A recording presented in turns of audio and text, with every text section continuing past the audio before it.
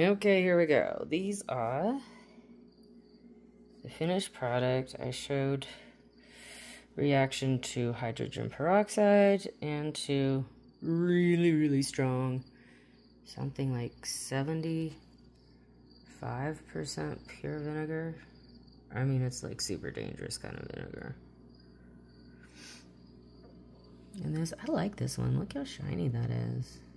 Yeah, I can't wait to get that under a loop and maybe my microscope and see what's going on there.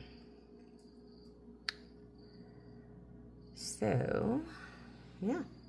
So the, can't really see that one. So here's what happened in a summary, and you can also check out the video. This one's cool. I like this one. Look at that. It's really interesting. And this is pretty representative. I mean, of these are kind of everywhere on the property. That's very representative. Same as this. You know, this is a half one.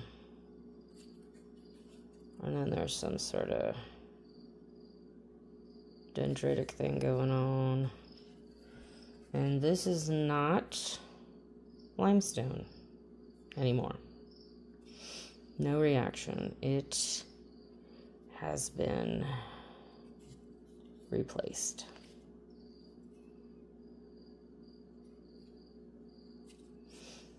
No longer limestone.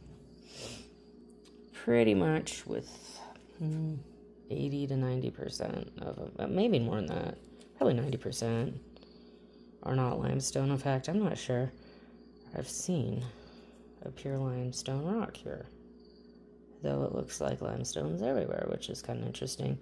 But it makes sense because, and calcite is extremely rare here, and that would be because of the extremely, extremely, extremely sulfur dense groundwater. Lots and lots of weathering. And pretty much just with that, you know, sulfur, it can't survive, so. And then I do find quartz, but it's typically in the form of a chalcedony.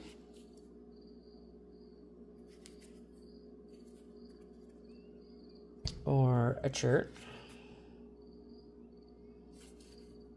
That's typically what the quartz looks like.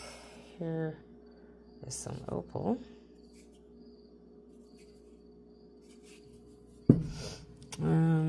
This is pretty cool. This is quartz.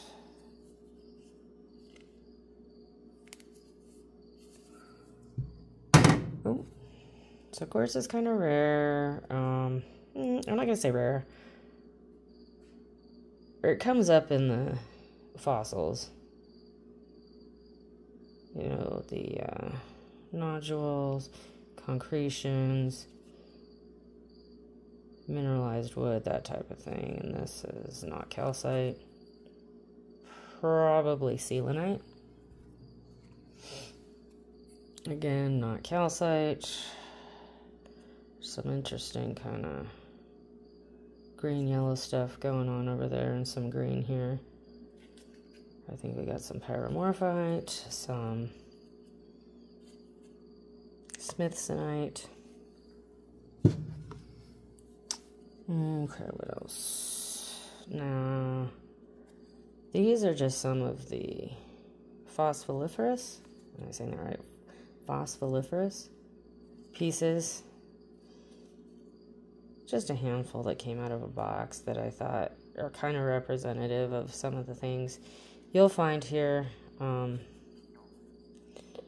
The fossils are so prevalent that it is overwhelming. I know.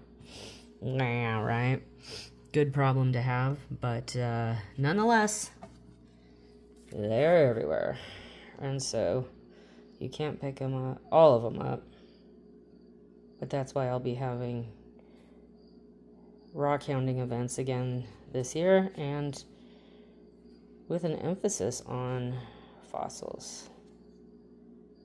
Because you cannot you're not supposed to take fossils, even from public land, whereas you can take non-fossils. So, you know, crystals, that type of thing, rocks that aren't fossils, from public land, as long as it's not a public park. It's very confusing, but fossils are a no-go. But here, on private property, it's a go. So look forward to that. These just found today. Just kind of laying on the ground. They're interesting. A little different than what I normally find.